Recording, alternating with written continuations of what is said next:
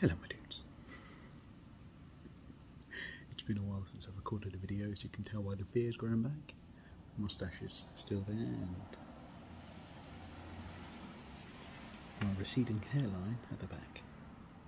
I'm currently in the staff room at work, and I know what you're thinking. You're thinking, did he buy a not unexpensive small tripod just for work? And the answer is yes I did, because I'm always here and it's 3 o'clock in the morning.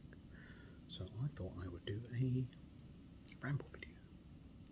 Now this is the first in what I'm hoping becomes a series, but we all know what I'm like. Where I talk about mental health and stuff like that, sober. And this isn't something I've done before. This isn't something I've done before. Well, I think I have, but most of the time when I do my mental health updates, I'm smashed. Most of the time when I do any kind of whispers, I'm smashed. So I want to talk today, won't be long, about sobriety. That's how you pronounce it, sobriety. I have now been sober for, that was 2 in the morning, 3 in the morning. Well, today would be 14 days.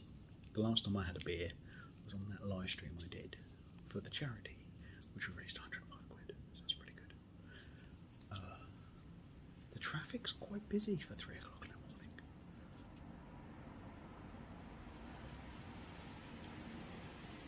Does this count as a trigger? You can tell these are the lines of someone sober. So I wanted to talk about what it's been like, why I've done it. I really should have chosen a better place to do it than here. And what the plan is. So I planned to go sober in September, and I've been meaning to go sober for a while. And my drinking got to the extent of I was justifying it. Like, I'd say I wouldn't do it on school days, but then when I was working like 7 till 7 during the day, I wouldn't have any beer at night because I'd work at 7 the next day. But when I did 7 till 7 at night, I'd go home at 7:30, buy some beer, drink to about midday, then go to work at 7 because it was equivalent dinner. And justifying that to myself, being drunk at 11:30 in the morning, made me kind of go,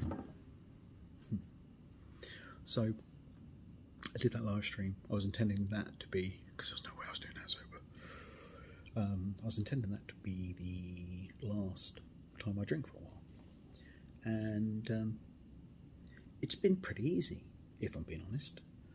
I know that sounds really weird, because I wanted to stop so much, I just didn't, but I just seemed to, my head has just gone, right, he's stopping drinking for now, and I'm going to go for a while. I'm not going to, it's not going to be a permanent thing, maybe, I don't know, but at the moment I want to talk about what kind of happens and stuff. I have gotten, which surprises me because I thought I would, no physical withdrawal symptoms from drinking, not drinking. To the point where, you know, I didn't get the shakes, I didn't get, you know, like sleep wasn't affected.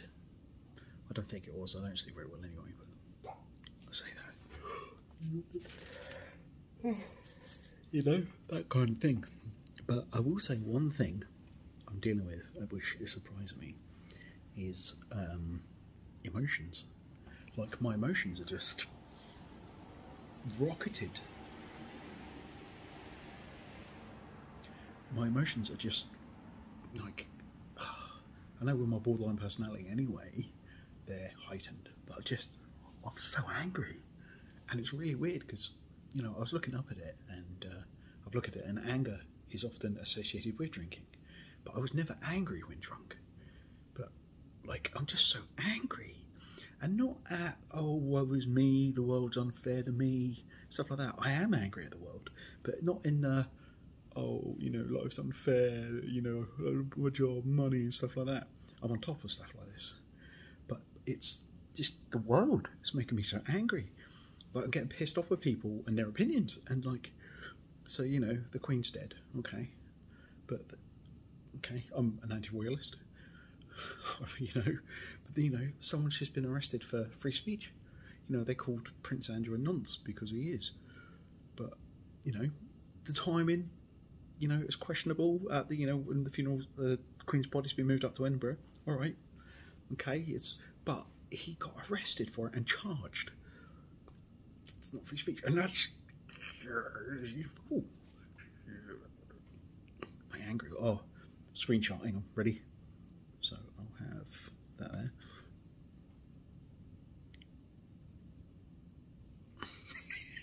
That's the thumbnail. I'm just so angry, and everything, like, you know, the kind of the cost of living crisis, like, and just people accepting it. But yeah, it's just, things are just, maybe it'll calm down after a while. Maybe I've been, you know, using the booze to stop the emotions, to ignore the emotions, because if I was hungover, I didn't think about them. When I was drunk, I didn't think about them. But it's just, yeah, I just want to try and, I don't know, it's really weird to say this, but I want to kind of help the world and stuff. I don't know how. And I've just, I'm an arsehole. It's making me an arsehole on Facebook. You know, not to the point, you know, like something about, I'm just arguing with everyone on Facebook. I've lost at least 10, well, I've been unfriended by at least 10 people. Who they are, apparently they weren't important enough for me to notice who they were. I've just seen the numbers go down. But yeah, that's it. 2 weeks sober, angry. I really thought I had more to talk about this one. Maybe that's why I made these when drunk, because I could just ramble and ramble. But, yeah. Okay. I feel like I should make this longer, but there's going to be a lot of these videos. I'm quite active with YouTube again. I'm quite happy making videos. So my channel turns 9 next week. So 9. It's old enough for Prince Andrew.